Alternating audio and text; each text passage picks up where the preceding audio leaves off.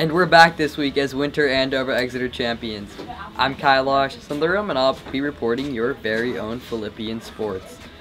On Saturday, Andover fans piled into the rink and the gym to cheer on Andover sports against rival Exeter. Girls hockey kicked off the day with a crushing 4-0 victory over Exeter. Caroline Garrity was instrumental in the win and netted 2 goals of her own.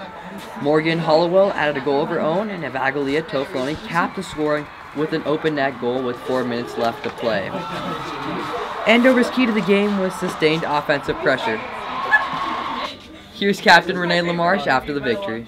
Last game of the season. It's incredible. It's absolutely, it's unbelievable. We've never beat Exeter during my time here, so it's been it's unbelievable to beat them. It really is. It's really cool. And what did you guys do right today? How did you pull off the win? We had the step on them. You know, we were faster. We got to the puck. We beat them in the one-on-ones and all the 50-50 pucks. They got them. We wanted it. We wanted it more. We wanted it. Awesome. Thanks so much. Really appreciate it. Thank you. At 4:15, Andover boys hockey took the rink. After Exeter scored the first goal, Zach Wanger answered with a goal of his own to knot the game at 1.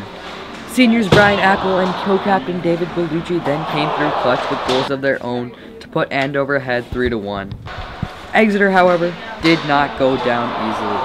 The team scored 2 goals in the last period, pushed the game into overtime, and ended the game with a 3-3 tie. Here's former Phillipian sports editor and assistant captain Michael Kim after the game. We all just definitely wanted to win this game. It's unfortunate we tied, but I thought the team played a hell of a game. Everyone worked the tail off, and I mean, we got a big week next week, so we got to start preparing for that. You guys just played a very tough opponent. Do you think it helped you prepare in any way for the playoffs?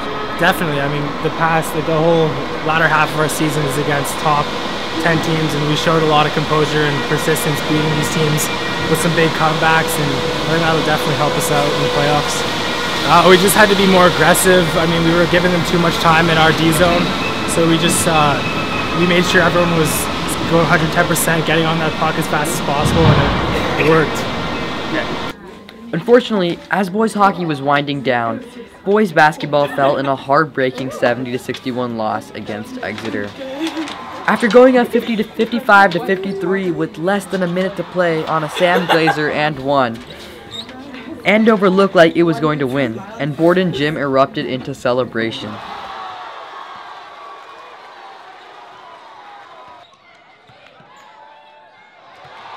As time expired, an Exeter forward put down a 2-pointer to send the game into overtime.